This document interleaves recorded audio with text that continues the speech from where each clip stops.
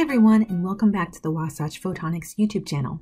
Today we are going to continue our ENLIGHTEN series with a quick video on how to connect your spectrometer prior to using the ENLIGHTEN software you previously downloaded.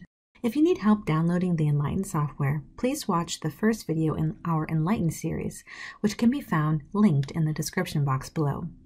Let's start by getting our spectrometer, power supply, and USB cable.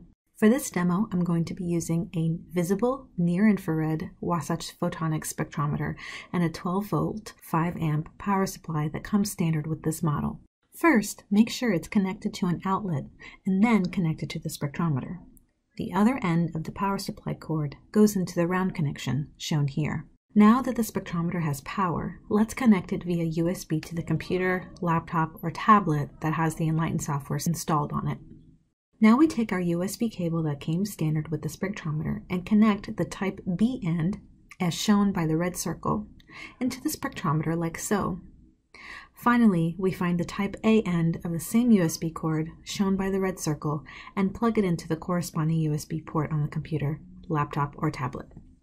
Thank you so much for watching this video. If you have any comments, please leave them down below, or please visit our website to send us an email. We hope that this was instructional in helping you connect your spectrometer in order to start using the ENLIGHTEN software. Have a great one.